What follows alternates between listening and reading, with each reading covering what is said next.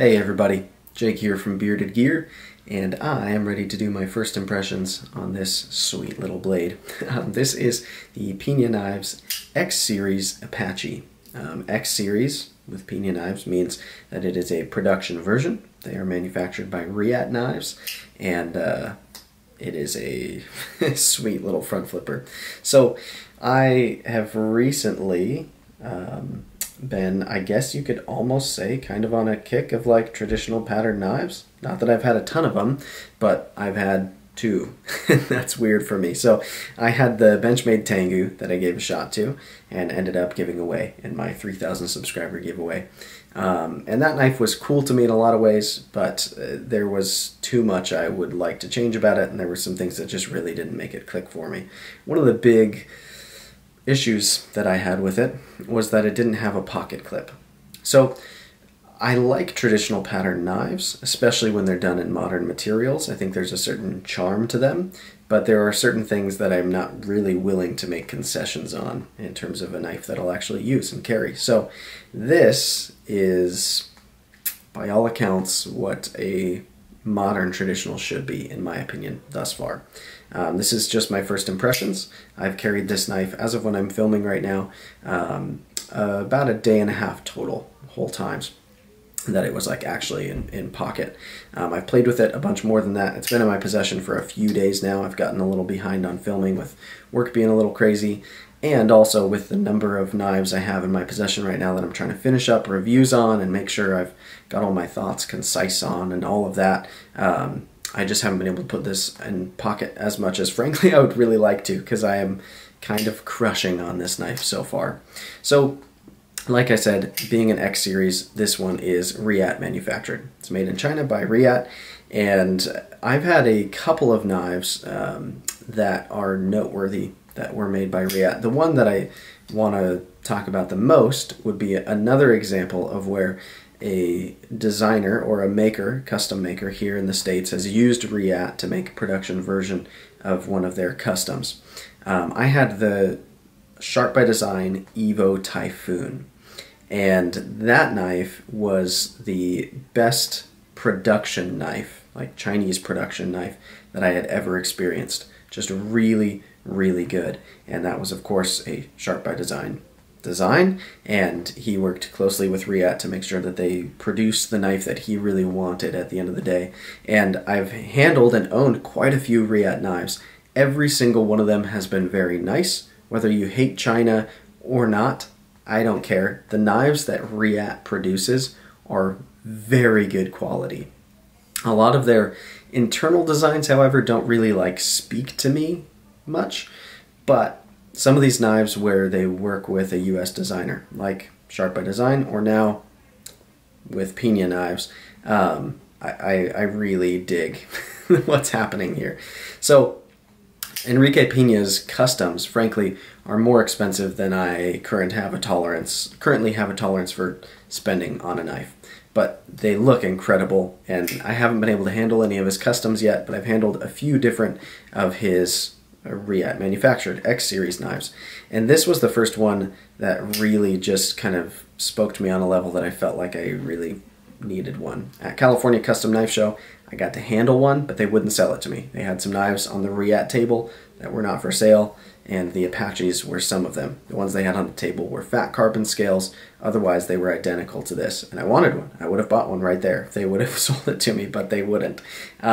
So there's that. But as soon as I got home from California Custom Knife Show, I had already kind of decided if I see one come up that's not outrageously marked up, then I'm just going to get one. And then within a couple of days, I saw some for sale. So I picked this one in the Green Micarta, and I'm glad that I did. I'm really happy with this knife so far. So I'm just going to go through a couple of tidbits about it. I'm going to keep this relatively short because I'm liking it a lot right now. And if I let myself ramble on about how much I like it, I feel like my full review will mostly just be confirming a lot of points that I'll have said in this video. So I'm going to talk about some highlights at the moment, and then I'll try to dive a little deeper when I do my proper full review on it in about a week.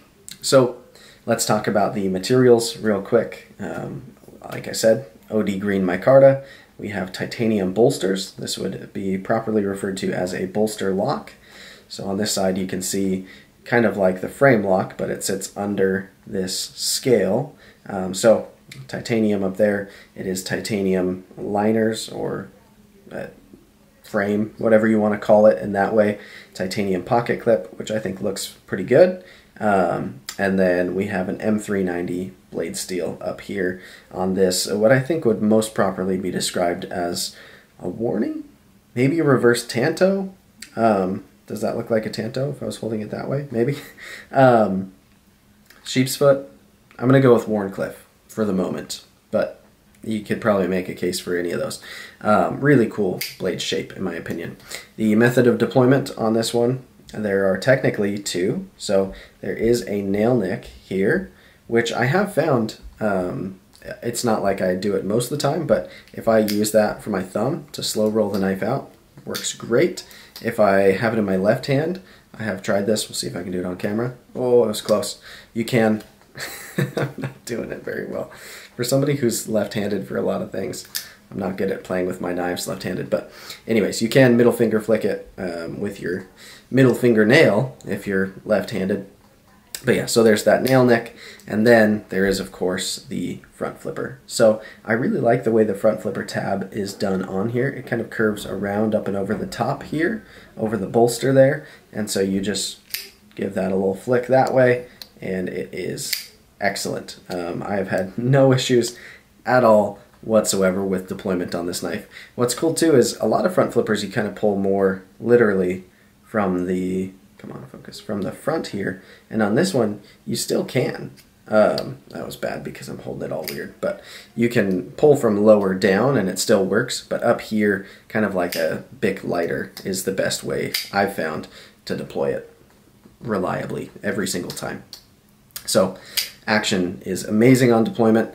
On closing, it's gotten a little bit, I need to add some KPL in here. I think it's just gotten some pocket lint in it or something, but even then, with this skinny, light little blade, it's not like it has much resistance coming down. So just very smooth overall, and I can't get enough of playing with it. When this knife is in my pocket, or if I'm sitting at my desk and it's here, I just play with it constantly because it's addicting. It's a lot of fun to play with. So yeah, materials are good. The deployment is a lot of fun. Look at me, I already started rambling and I didn't even mean to. Ergos, I'll dive deep into in the full review, but I have no complaints so far. Not one. They're just, I like this knife ergonomically, and that's all as specific as I'll be to save time. Yeah, pocket clip is pretty good. It's carrying well. I've been carrying it as a secondary. This frankly is too small for me to be what I would consider a primary knife, unless I'm like in slacks going to church or something, then maybe. Even then I'd probably usually just tuck this in another pocket as a secondary, but I've been putting it back left pocket as a secondary. It's been good in that way. The cutting I've done with it so far, it's done very well. It's a very sharp factory edge. Somebody commented on my unboxing video and said they wished it was thinner behind the edge. I mean, sure, thinner is rarely a bad thing. There's such a thing as getting too thin, ultimately, for what knives are designed to do, but I don't feel that this is too thick behind the edge at all. And as I've cut with it, I've found that it does pretty well. For being a relatively robust blade stock, and then only having so much height to work with in terms of the grind, I just feel like it's done quite well, and I've been pleased with the performance. Could it be a little thinner? Maybe, but that's not something that I would have like judged harshly on the knife. If nobody had said that, I wouldn't have even thought like, is it a little thick? Because it doesn't feel too thick to me at all. But maybe his was ground differently than mine somehow. I don't know. So yeah, this knife is just, it's a lot of fun. It might seem like it's kind of atypical for my taste in knives, but it's weird because I feel like I always like aesthetically kind of traditional knives. What I don't like are backlocks or slip joints or knives that don't have clips on them. And so a lot of the time when you're looking at a knife that looks like this, it's going to have one of those things. It's going to be a slip joint or a backlock, or it's not going to have a clip, or 2 out of those 3 things. You couldn't really be a slip joint and a backlock, but it's going to be some combination of those qualities that I don't like in a knife. So the fact that on here I get a nice bolster lock on bearings with a front flipper and a clip, materials that I love, I mean, it's very, very good. So first impressions of the Peña X Series Apache front flipper. It's kind of a mouthful. First impressions of this knife are that it's really, really good, and I'm liking it quite a lot. I imagine my review is going to end up being very positive. I will allow myself to ramble more there and talk about the specifics and the details of kind of how I've gotten here, but this is a sweet little knife, and it makes me want to try more of his work. There's other knives that are also like traditional patterns like this that are kind of front flippers. There's like a sway back one and a clip point one. There's several different patterns that he has been putting out in this kind of configuration. And then he also has some more standard like kind of frame lock style knives like the Moolah and the Rhino, and there's a lot of knives of his that I just haven't tried yet, and now that I like this so much, I want to try more Peñas. That's a weird thing to say. I want to try more Peñas. That probably, I don't know, maybe it sounded weird to you, maybe it just sounded weird to me. But I like this. Let's go with that. Thanks so much for watching, guys. I'll see you on the next one, and it'll be fun then.